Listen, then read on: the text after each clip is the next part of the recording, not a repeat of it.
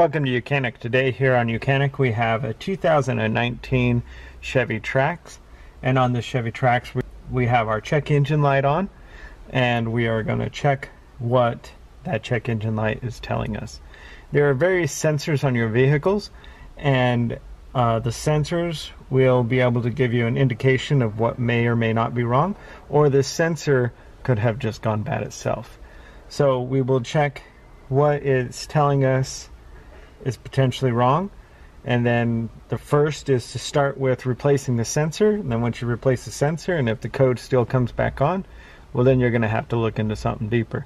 But we'll start with checking and seeing what it is.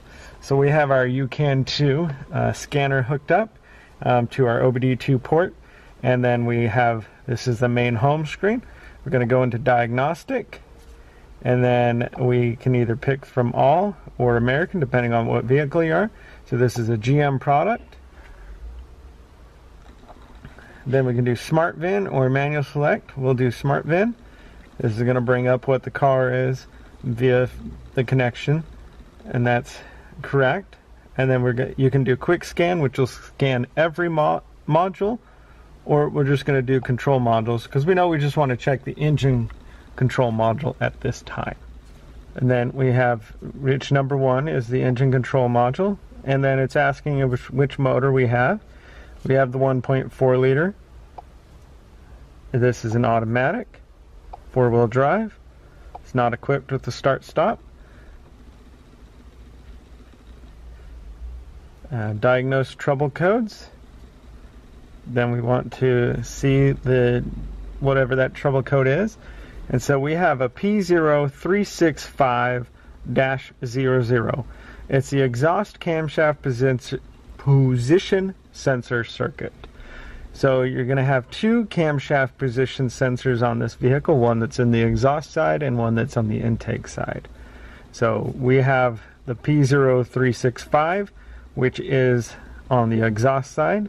And so we will go check that sensor, replace the sensor, come back, clear the code, and then make sure that it doesn't come on immediately.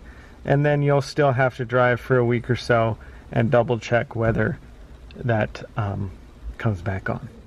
So around here on the front, this has got the 1.4 liter EcoTec motor in it, and this is our exhaust side, being this where the exhaust pipe comes out, and the intake side. So we know that our sensor is going to be on this side somewhere, and it's actually right down below this. So we'll just remove this, undo this nut here a bit to loosen that, and then we can unhook this connection as well as the one that's down here, and then we can pull this off and gain better access to the sensor that we are looking to replace. These are just a size 7mm to be able to loosen up this clamp.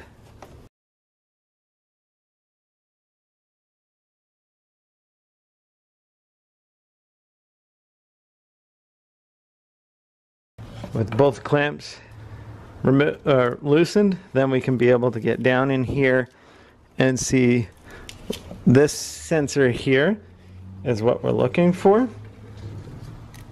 So this is a E socket that we need, and it's an E10, and so we'll get the E10.